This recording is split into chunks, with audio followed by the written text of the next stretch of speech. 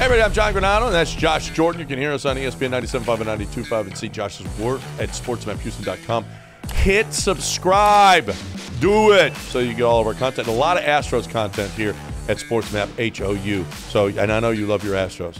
Astros are taking some heat, Josh, from the fan base because other teams are swinging for the fences, and the Astros really haven't done anything. Given Dana Brown's emphatic statements about Yiner and Chaz, do you think the Astros feel like they've made some additions by subtraction with Dusty Baker not being there, and these guys will actually be on the field this year? 100%. I mean, just think of the difference from Yiner in there instead of Maldi on a day-to-day basis.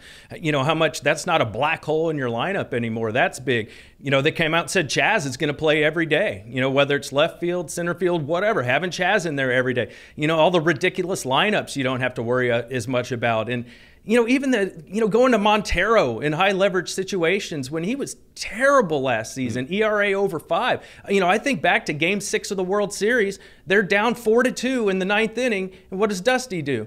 He brings in Montero, and he gets lit up, and the game gets, you know, just completely turns into a blowout. So I don't think Joe Espada is going to do stuff like that. Like, if you think about it, they didn't even use Ryan Presley in Game 6 and 7.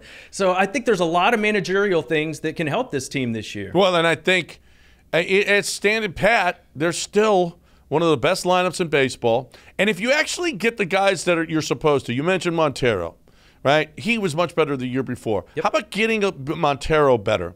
How about getting Javier better? How about getting Fromber better? How about getting Hunter Brown better? How about another year at JP France?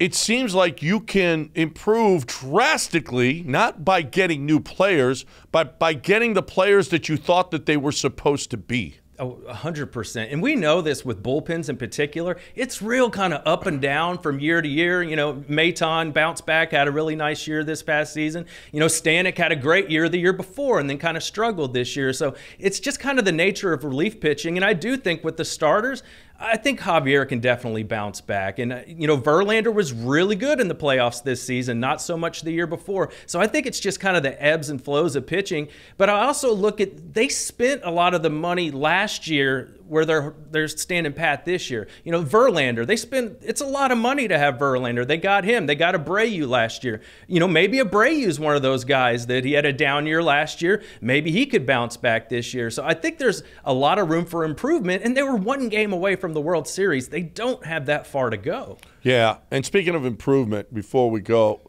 Kyle Tucker. Yeah. I'm hearing a lot of the fan base, you know, I thought for sure there'd be an uproar after losing all of the guys that the Astros have lost. But Kyle Tucker's postseason is starting to grow now, and it's getting to be a pretty big sample size now. And he's just not performing in the postseason, especially this past postseason.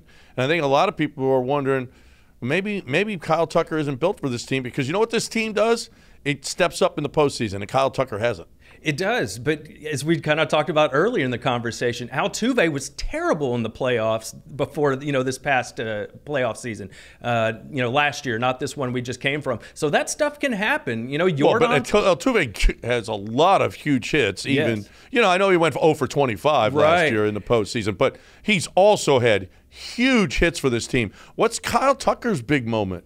Well, you think of, you know, the World Series against the Phillies where he hit those home runs in Game 1 that they eventually lost that game. So that's kind of the big game I look at with Kyle Tucker. If we could see some more of that, that would be fantastic. But, you know, even Jordan's been hot and cold in different playoff series. You're playing the best pitchers. These are the highest stakes games, and it's going to be tough. Yeah, but Jordan, the Seattle game, the Philadelphia game, I mean, he's a legend forever. I'm just wondering if the fan base isn't going to turn. If they got another postseason next year, which they probably will, if Kyle Tucker doesn't perform again, I could certainly see where the fan base and the organization would say, you know, you're great in a regular season, but we got to have more.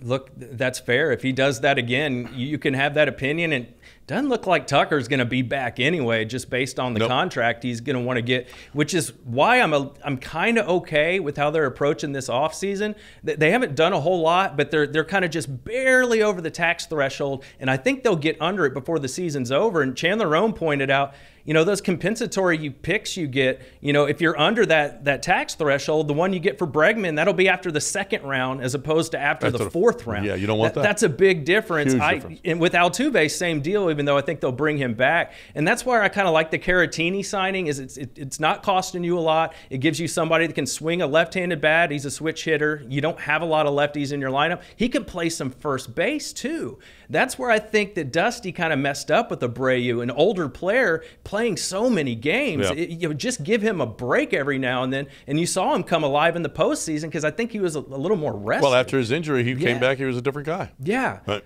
So I think they're in a good spot. I don't blame them for not going crazy here. They need to do something to rebuild the farm system. And let's face it, they hired Dana Brown to help rebuild this farm system. You don't want to be taking away quality picks from him to do that job. Nope.